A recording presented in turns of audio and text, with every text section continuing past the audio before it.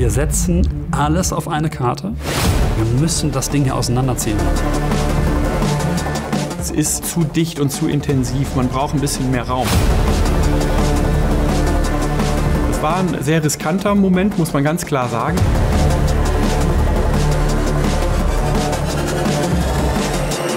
In dem ersten Moment ist auch keiner wirklich lösungsorientiert. Es ist halt eine hitzige Diskussion. Ist das eine Entscheidung, die wir riskieren können und sollten?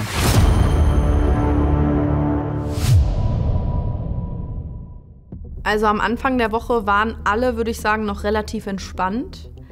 Aber ab dem Mittwoch war, glaube ich, jedem bewusst, okay, wir müssen jetzt hier einfach reinhauen, sodass wir das Ergebnis haben, was wir uns alle vorstellen. Top-Outfit, ich bin mir nicht sicher bei der Strumpfhose. Oh, Das habe ich mir gedacht. I love it. Aber ich finde Wirklich, I love it. I love it. die macht einen Style, weißt du? Aber ich bin leider in dem Moment der kreative Kopf dieser Firma und sage, ich brauche da zwei Alternativen. Nimm mal bitte die ganz klassische einmal. Ihr seht halt, was passiert. Wir drehen eigentlich immer an der Eleganzschraube. Also sehr wahrscheinlich, wenn man einfach mal reinschaut hinter die Kulissen und dann sieht, wie viel noch verändert wird an den Models und an den Outfits und an den Accessories und so weiter, hat man das Gefühl, dass wir es alles über den Haufen geworfen haben. Aber das ist komplett normal. Also ich werde immer alles, was auch nur den Hauch hat, nuttig auszusehen, drehe ich raus. So hat er gelacht. Dreh dir die Mütze. So, zack. Mit den Ketten würde ich noch, finde ich, die Armbänder sind da. Okay, also. Kannst du die einmal reintun vielleicht? Also das ist komplett normal, dass man vor Ort in der Gruppe steht, sich nochmal alle Models betrachtet, hier Dinge rausnimmt, da Dinge reintut und so weiter. Und man muss auch dazu sagen, dass wir eine sehr kreative Company sind und Kreativität auch zulassen.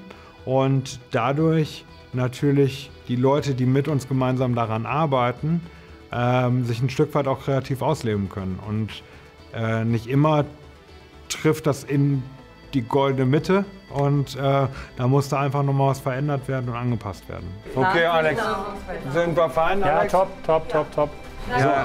So, ich bin mal ein bisschen direkt, wenn alles gut, wir schaffen das. Hi, sorry, wenn ich dich störe. Wir hatten hier gerade auf der Bühne einen kleinen Zwischenfall.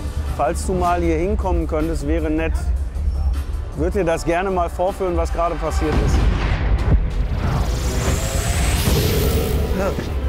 Sven, was machst du mit mir? Ja, was soll ich sagen? Ja, ich sitze gemütlich, kriege einen kleinen Schubs und schon sitze ich eine Etage tiefer. Gott sei Dank ist uns das aufgefallen.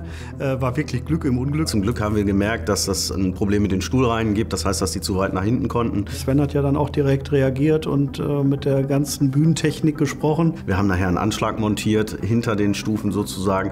Und damit waren alle Gäste safe, weil wäre uns das während der Veranstaltung passiert, dass die Leute dann plötzlich hinter so eine Absperrung fallen, das wäre natürlich eine Katastrophe gewesen. Und von daher technisch geprüft jetzt in dem Fall durch den Jörn, was natürlich nochmal besonders macht. Jörn hat es danach auch abgenommen, war zufrieden und kein Gast ist das passiert, was Jörn passiert ist. Sehr gut, danke auch. Jo, tschüss. Was habt ihr jetzt genau eingestellt? Wir haben die Laserbeams hier eingeleuchtet. BRABUS hat ja ein Markenzeichen, 2 rote Linien und die bringen wir hier in den Raum mit Licht. Möglichst auf Perfektion, dass es halt ganz genau geleuchtet ist. Wir wollen ganz viel Geradlinigkeit haben. Natürlich müssen wir auch ein bisschen darauf achten, dass die Gäste nicht zu doll geblendet werden, aber blenden kann ja auch ein Effekt sein. Von daher versuchen wir da so ein bisschen eine Dynamik reinzubringen. Das ist einzigartige Technik, mega verbaut und so kriegen wir einfach die besten Bilder hin.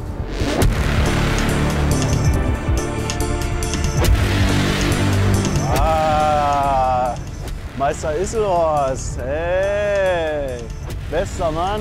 Ich habe eine relativ enge Kurve, wo ich rumkommen muss. Das hat beim ersten Mal nicht so gut funktioniert, beim zweiten Mal ging's und jetzt gucken wir mal, ob es schafft.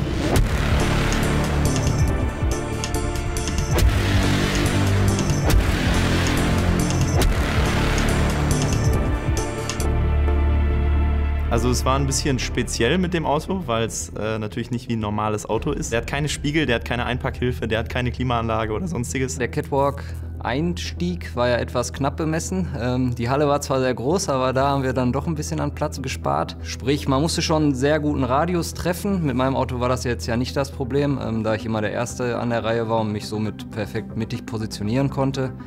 Aber vor allem die großen Autos mussten natürlich da schon dann auch ackern und relativ zügig vorankommen, damit die auch dann an der Reihe sind, wenn sie da sein sollen. Das geht mit kleineren Autos einfach, mit einem Crawler ohne Spiegel ein bisschen schwieriger. Und das waren im Prinzip so die Knackpunkte, wo man echt ein bisschen üben musste. Und dann war es eigentlich ein sicheres Ding. Also ich muss sagen, wir sind deutlich besser vorbereitet als beim letzten Mal. Ich glaube, so einen guten ersten Durchlauf hatten wir gefühlt in der noch Premiere nie. Hatten wir ja nur einmal. Aber nee, hat schon sehr, sehr gut geklappt. Und ich glaube, wenn wir jetzt mit den Models das noch ein paar Mal machen, dann lübt das schon. So for everyone in the room, we're now in Act 2, beginning Fashion Show 1, Scene 210. Du hast ja sehr viel Rot. Ja, finde ich auch. Da musst du gucken, dass du da ein bisschen variierst. Paul, ich habe Szene 210, Fashion Show 1 hier nicht auf dem iPad. Guck mal, das ist das Größte. Willst du das nicht in die Mitte hängen? We start in 3, 2, 1, go.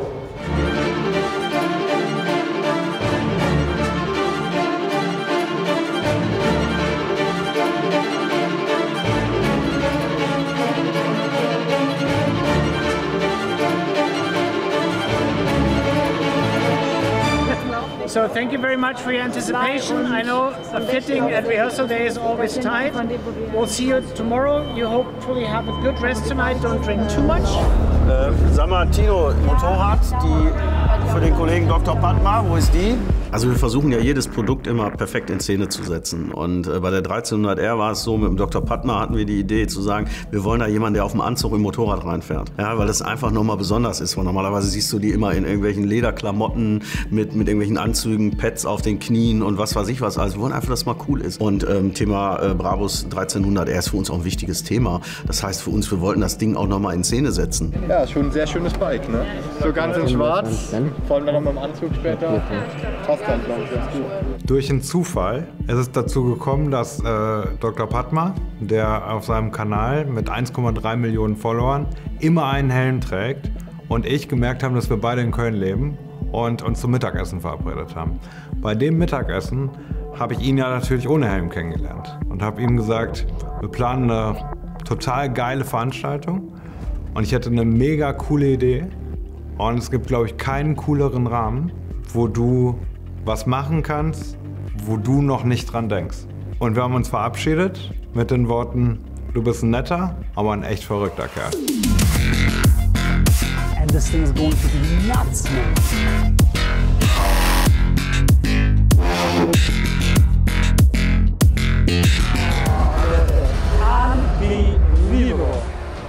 Für mich ist einer der wichtigsten Punkte die erste Generalprobe, weil es der erste Moment ist, an dem du siehst, passen all die Puzzlestücke, passen all die Dinge, die wir uns überlegt haben, hier zusammen.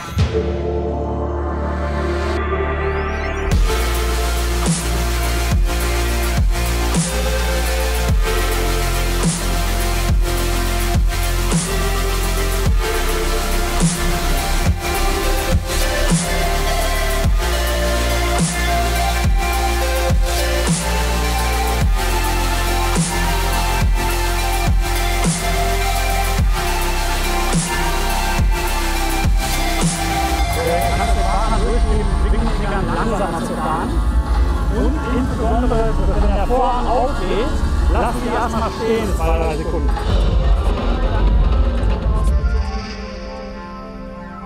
Okay, vielen Dank erstmal an alle. Wir machen kurz das Team. Meine Aufgabe ist immer wieder auf eine Art und Weise zu kommunizieren, die klar rüberbringt, wo wir hinwollen. Deine Intention verstehe ich total, Konstantin. Das ist nicht der Punkt. Ich glaube, wir müssen uns jetzt nur unterhalten, wo wir gerade stehen, wo sozusagen die Keypoints sind, die wir definitiv umsetzen müssen, um sozusagen da eine Brücke zu schlagen und dann einfach auch mit der Technik klären, was können wir lösen und umsetzen, um das perfekte Ergebnis zu erzielen. Okay, also fangen wir bei den wichtigsten und aufwendigsten Themen an. Frage Nummer 1, kriegen wir die Autos gerade rein? Warte, wenn das also da nicht, wenn dann da, ja. Warum haben wir es so aufgebaut, dass wir nicht da reinfahren von Anfang an? Hashtag, wer ist schuld, interessiert mich jetzt nicht. Wenn wir die Autos da gerade reinkriegen, ist das der wichtigste Moment, nämlich das Auftauchen der Fahrzeuge. Das sieht kacke aus. Wir haben ganz bewusst gesagt, wir setzen alles auf eine Karte. Wir machen ein Event. Das ist teilweise alles andere als einfach. Aber es ist mein Job, die Leute da abzuholen, wo sie stehen. Dann lass uns doch, ich gehe jetzt rüber, schnapp mir den Lenz. der kann Auto fahren. Und ich probiere, wie wir die Autos da reinkriegen. Wir nehmen uns den größten Elefanten, den GLS jetzt erstmal, den Superblack, und dann probieren wir das mal auf ihren Linken. Dann komme ich in 4 Stunden wieder und sage, wir haben eine Lösung oder wir haben keine Lösung. Ein weiterer dieser Momente ist, dass der Vorhang auf muss und dann muss das Auto erstmal da stehen, 2 Sekunden und nicht sofort rein. So, ne? Also das ist, hey, ich gucke ins Licht, was steht denn da? Es sind halt zwei, also nur zum Verstehen, es sind halt 2 völlig unterschiedliche Ansätze. Ich habe es aber auch im Briefing im letzten Monat bin ich immer wieder intern gefragt worden, wie willst du? Ich habe immer gesagt, Leute, Flexibilität in Segmenten. Können wir was loopen? Klar, wir können was loopen, kein Problem. Aber du kannst nur nicht loopen, weil du kannst die Lightshow nicht loopen. Aber das interessiert mich alles jetzt nicht. Ich weiß, kann ich verstehen. Ja? Meine Meinung ist, wir schmeißen ein Streichholz ins Feuerwerk, wir werden da reinkirmes und in 5 Sekunden gehen alle hoch. Und die Audience wird da zum ersten Mal sitzen und hat keinen und sagt, was ist hier los?